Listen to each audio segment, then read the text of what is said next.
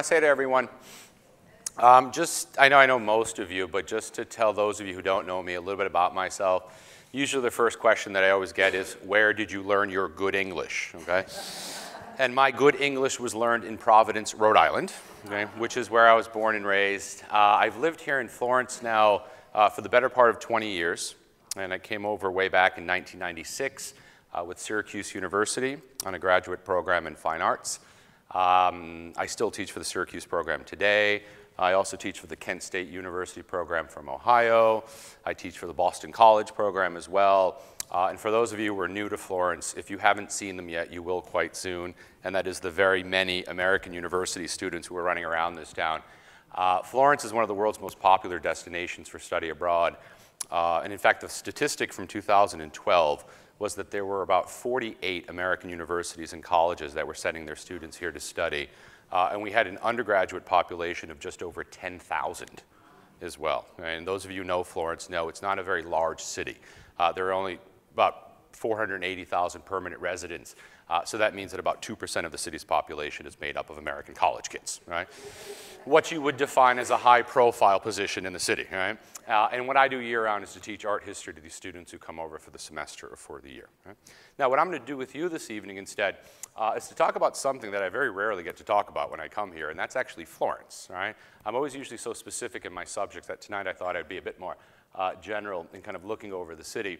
And in fact, the first photograph that I'm showing you here, I used to illustrate the skyline of Florence the way you see it today in 2014. Right?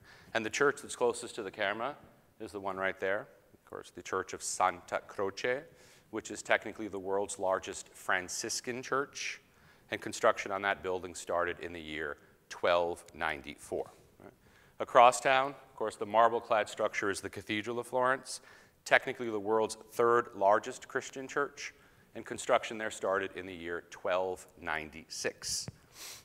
Right in front of it, you can make out the brownstone tower here, which sits on one of the more important museums of Florence called the Bargello, right, the National Sculpture Gallery of the city. But the building that houses the gallery dates back to the year 1255.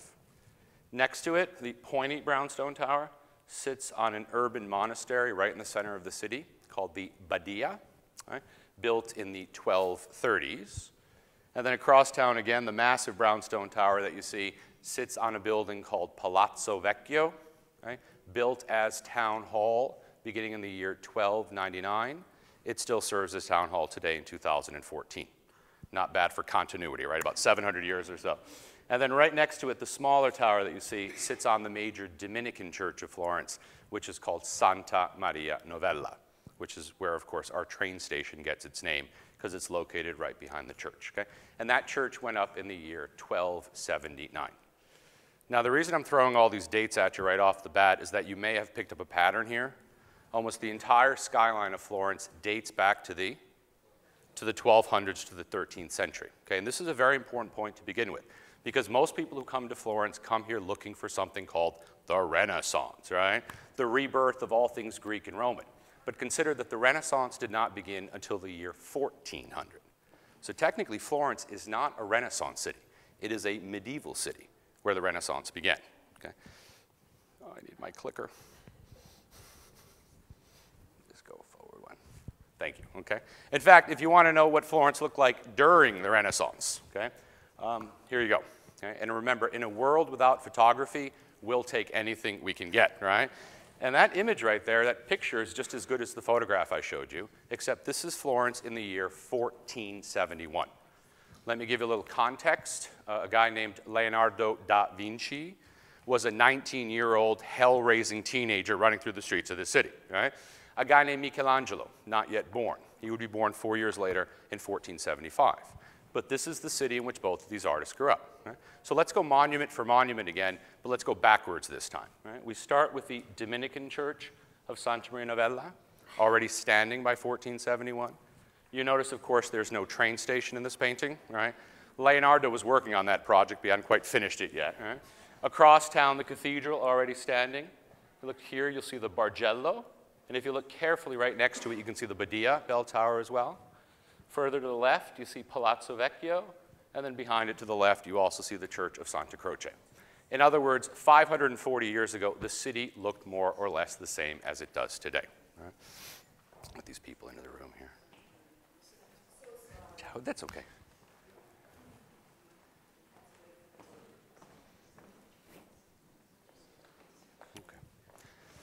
Point being, when you come to Florence, it's not just the museums and the churches and what have you, but every time you're walking down one of the narrow streets or back alleys of the city, remind yourselves that you're walking down the same streets and alleys that artists like Dante and Giotto and Leonardo and Michelangelo walked as many as 700 years ago, right? There is no other city in the world that can brag to that experience. Right?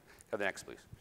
Okay, now most people who come to Florence, of course, imagine that the two major sites in the city are the Uffizi and the Accademia, right? In fact, that's what guidebooks tell us today. Once you've been to those two museums, you can say, as all my students do, you have done the city of Florence, okay? Whatever that might imply, by the way, right? Ask the people who live here which one of the monuments is the most important, and they're going to surprise you by telling you this one, okay? The baptistry, dedicated like all baptistries to the guy who invented baptism. In his name, John the Baptist, right, who also happens to be the patron saint of Florence. Our biggest feast day of the year, June 24th, the feast day of St. John. And the reasons that this building is so important is, one, its age, right? 1059 makes this building approximately how old? About 1,000 years old, okay? And coming from the United States, we have no idea what it means when something is 1,000 years old, right? You can nod your head all you want, but there's nothing in U.S. history that we can bounce this against, right? This past 4th of July, I was teaching a group of students from Loyola Marymount University and teasing them about the whopping 238 years of American history that we celebrated this year, right? Remember, by European standards, 238 years ago is the day before yesterday, right? 1,000 years old is getting there, right? But the other reason the structure is so important is that up until the 18th century, it was the exclusive place for baptisms in this city, the only place where they occurred, and all Florentines were baptized twice. They poured water the first time, you became a Christian. Immediately again, you became a Florentine. You're initiated into your religion and into your society at the same time, right? Have the next. Now, for those of you who have not been inside the baptistry, right, I strongly suggest you do, right? You walk in and look up, and the entire ceiling is covered in a medium called mosaic. Right? You all familiar with little pieces of tiles, right? And the tiles are normally made from? Now, the rule of thumb is a floor mosaic will be made of stone, a wall or a ceiling mosaic instead made of glass. And these tiles are tiny, right? They're about the size of our teeth, and they embed these things in wet plaster to create the images. Now, just how big is the mosaic? Can you all make out the figure of Jesus Christ down here? He's exactly 19 feet tall. Okay, so this is quite large. In fact, here's a close-up.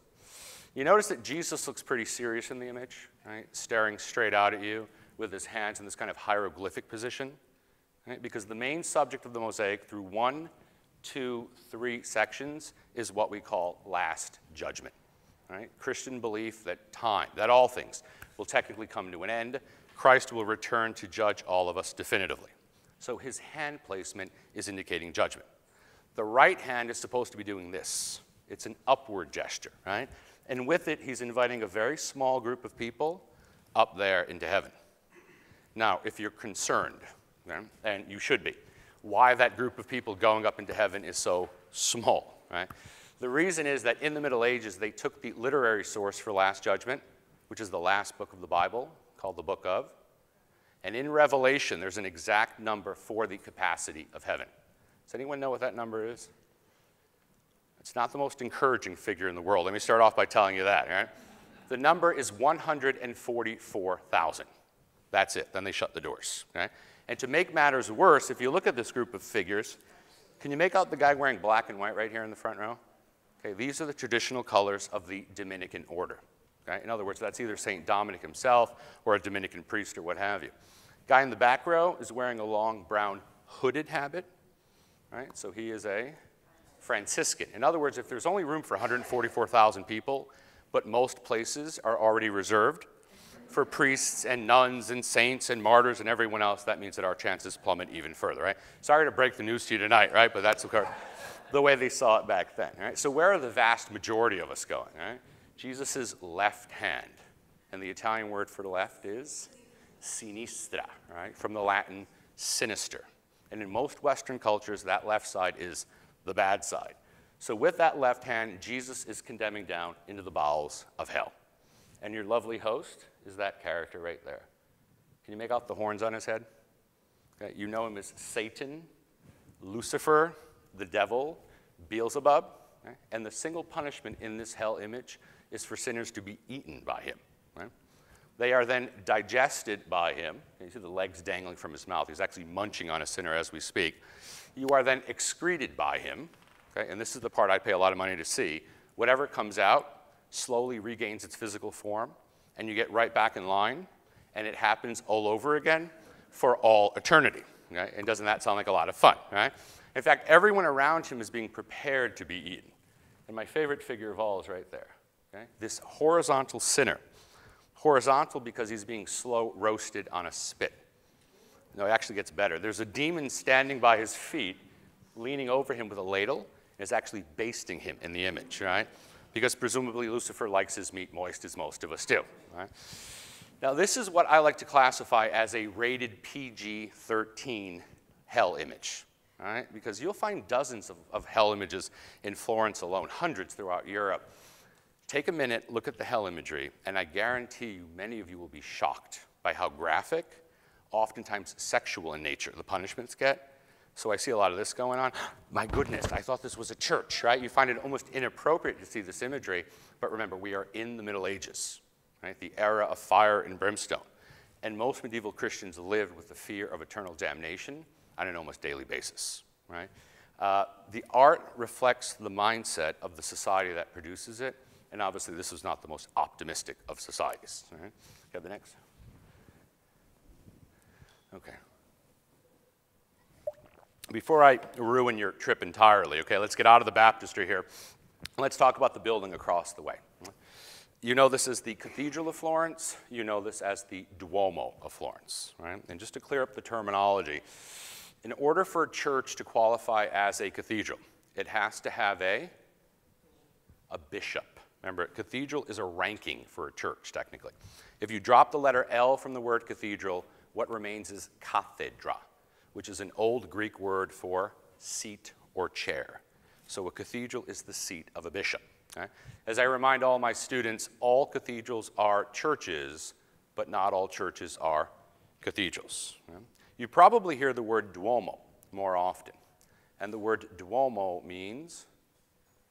No, I baited you, bravo. In fact, 9 out of 10 people think that Duomo means dome for 2 reasons. Because it sounds so much like the English word, and because look at the thing. I mean, the dome just dominates the entire church.